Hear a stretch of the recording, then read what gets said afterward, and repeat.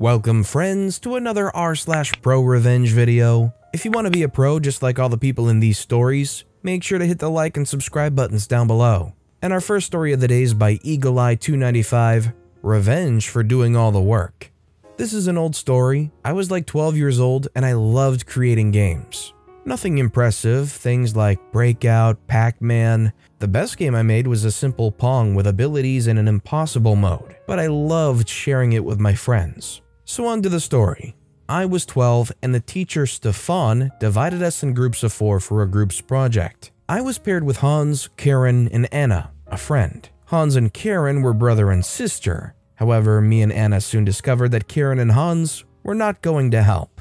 They didn't respond to text or to messages through MSN, and in class they talked about their new toys or the Pokemon they just caught on their Game Boy. I had Pokemon Blue and I loved that game.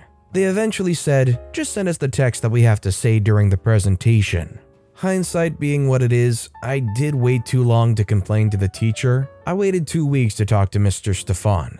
Me and Anna both complained that Hans and Karen weren't doing anything and that we'd like to present as a duo instead. Stefan, however, thought it was unfair to split the group up as the others would not have enough time to prepare their own presentation. So he told us that we would present with 4 and he would score accordingly. The week passes and the presentation was on Wednesday. We present our project and did pretty well. We gave them the simplest lines to say and that was that. On Friday we receive our points. Points were given after every presentation was given. And strangely, me and Anna received a 7 out of 10 and Hans and Karen received an 8? Oh, did I mention that Mr. Stefan was good friends with both Hans and Karen's parents? When we asked for clarification, we got that Hans and Karen complained that we deliberately gave them the easy or less important parts to present, and because they worked equally on the project, they deserved a higher grade. This pissed me off. Immediately I thought of going and complaining. Perhaps my parents would be able to do something. Or should I go straight to the school director? But then a light popped off in my head. They loved my previous game. Nothing much, just a maze game. And my next game was almost finished. Remember the Pong I talked about in the backstory? So I finished creating my game and created a separate game for Hans and Karen. In their games, I put an extra piece of code that simply created a file called stupidfile.txt in their app data folder. The file was 1 kilobyte big, but it kept being created so long as the game was running. So you would have stupidfile1.txt, stupidfile2.txt, etc. I didn't expect this, but the game was a hit. There was an impossible mode that I created where the NPC was always able to dodge abilities and hit the ball. It was meant as a joke, but my friends would time how long they were able to survive against impossible mode. This included Hans and Karen, who, to be fair, were not bad at it. Now for the result everyone had been waiting for. We had to do a presentation about historic events outside Europe. To make it so there wouldn't be twice the same presentation, we could choose between several subjects given by the teacher. Not Mr. Stefan, he taught French. Hans chose the American Civil War, Karen the Russian Revolution, and I chose the Warring States period of Japan. Hans and Karen were, however, already complaining that their PC was getting slow, and it was a new one. Strangely enough, their drive was getting full fast. Any guesses why? But we all started on our assignment.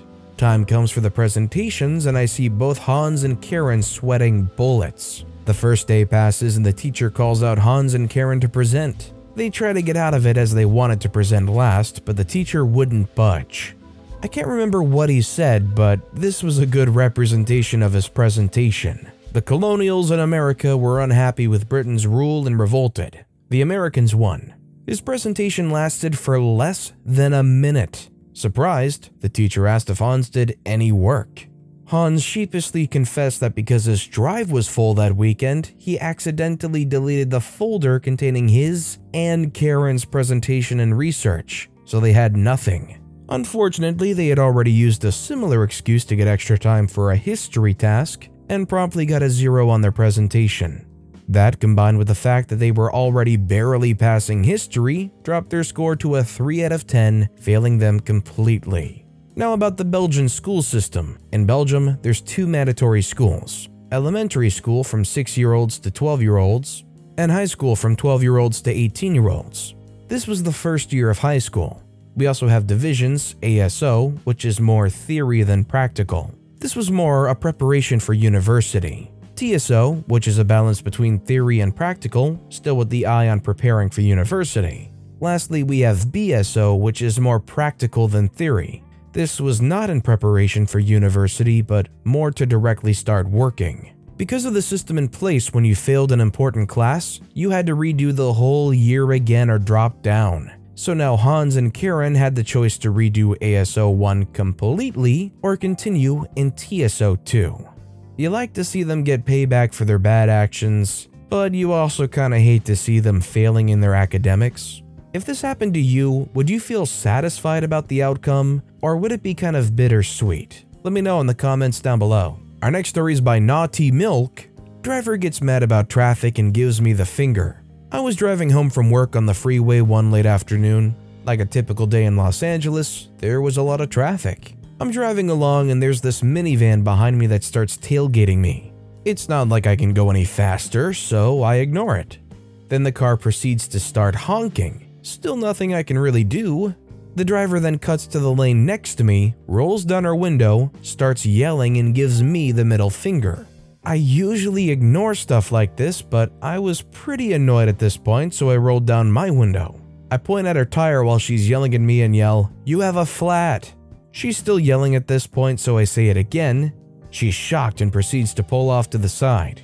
I watch her in my rearview mirror from a distance as she gets out to inspect her perfectly fine tire. Bye-bye.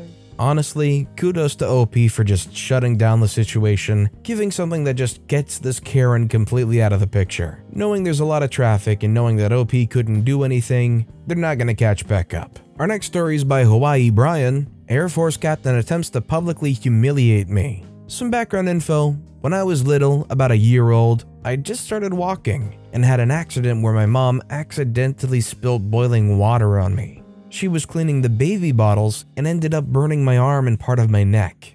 My mother to this day will cry every time bringing up the story. For me, I was too young to remember, so it really doesn't bother me. 100% an accident, just should have been more aware of her surroundings, and has been a very loving mother throughout my life. I was new to the Navy, just reaching my first duty station. Even though I was newly enlisted, I still had an extensive knowledge about the lifestyle, as my dad served 21 years.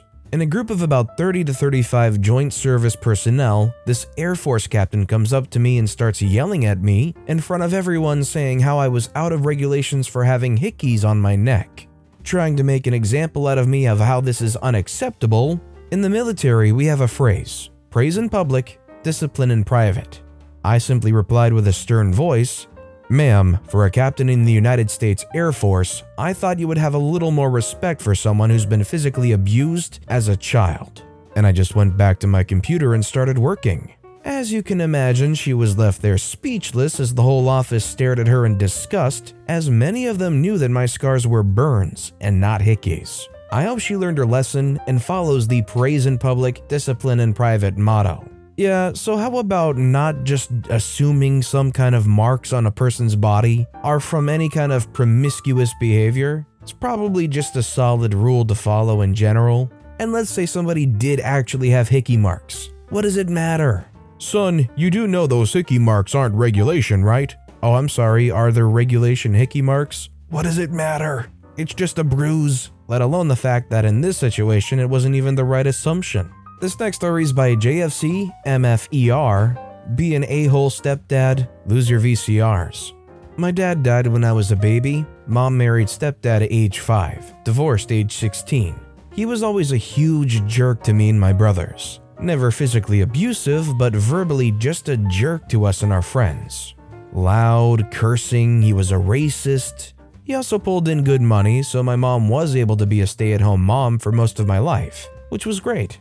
During divorce, when we were moving out of a $1 million house and into a 3-bedroom rental, we threw away the remote controls for everything, including 2 VCRs. They were high-end VCRs that had no buttons, so they looked cool, I guess. So they were useless without the remotes. Then I forgot. Maybe 15 years later, my mom tells me about the last time she heard from him.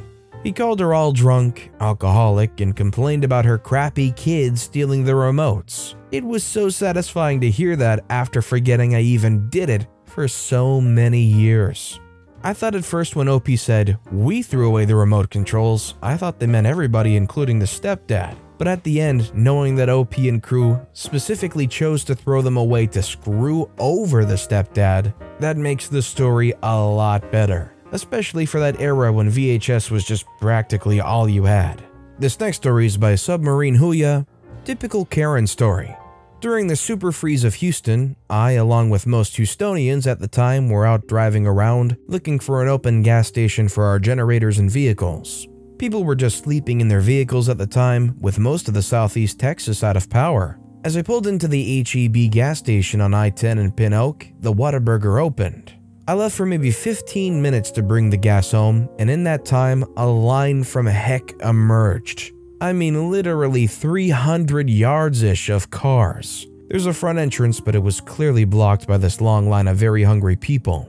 Now I've been waiting probably a good hour. It was chill, as everybody would rather be there than at their homes at the moment. So I pull up to that front entrance, about to be in the parking lot and oh so close to ordering, when Karen with her F-350 pulls in and acts as if she's gonna cut off the 50 or so people stretched to the side highway. I roll my window down, clearly pointing out everyone behind me. She waves her hand like, "Sorry, I don't have a choice." So being the happy-natured man I am, I decide to pull off the line a little and basically bring our vehicles toe-to-toe. I dramatically put my car in park, motioned to the people behind me to basically touch my bumper, and waited. Now she can only go backwards back onto the highway, or by us and take the drive of shame past this whole line of cars, which never wilted in strength since I got into the line. This goes on for maybe 3 minutes, but now the whole line of people are laying on their horns too. You could feel the social pressure from all these people that this is more important than food, and no one had a problem waiting till she left. Then right on time, another truck pulls in behind her, lays on his horn, and she finally flips me off, does a U-turn and goes on her way. Satisfying as heck. I don't care if it's in person, if it's cars, nobody likes a person who skips in line. Especially not somebody who's like, "Oh, I'm sorry, I had no choice, I've got to." It's like, no, you've got to go to the back of the line. Nobody's gonna be happy for you to roll up here in your F-350 and skip 50 people, Karen. This is Whataburger during a power outage we're talking about. We ain't playing games around here. And our final story of the day is by Confident Bat 3849. Who zoomed who? Probably lame as far as revenge goes, but there's a high snark factor at play here. This is me and the State University switchboard operator on the phone, years ago. I say, "Good morning, could I please have Dr. ABCD's office number?" Doctor had the last name of a common boy name. She, exasperated and condescending, says, "And Dr. ABCD's last name would be..." I say, "That is his last name." Her, a little facepalm and a giggle, says, "Oh, here you go." Wait for it. I knew she was the only operator when I called back. "Yes, hello, could I please have the office number for Dr. Bob?" Me being funny. She says, "Yes, ma'am, do you have a first name?" Her being hilarious. I love a quick wit. I laughed so hard that I traveled 70 miles to the university to have lunch with her. Well, I guess it just goes to show that you never know when you might call up a university and end up making best friends with the phone operator. Let's be real though, anybody that's really good at playing off your comedy, it's like the best experience in the world. When you have your own jokes, whether you think they're lame or not, and that person just goes and builds and yes-ands it and builds on top of it, you have a little back and forth. It's really like a magic moment. So I don't blame OP for traveling 70 miles to the university just to have lunch with them if they seem like somebody that's really compatible as a best friend. Life's too short to not make friends like that. If somebody can give you a lot of joy with just a little interaction like that, I think it's worth making sure that you explore it and find out if there's a friendship to be had from it. But between you and me, all of my best friends, that's all the time we have for today. So of all these pro-revenge stories that I've read today, which was your favorite and why? Let me know which one of these stories was your personal favorite in the comments down below. I'd love to know which one you thought was the best. And if you haven't yet, if you could like and subscribe, that would mean a lot to me. Whatever you do, whether it's liking, subscribing, turning notifications on, all of it helps grow this channel and I appreciate the heck out of it. So until next time, I'll see you all tomorrow with some more stories.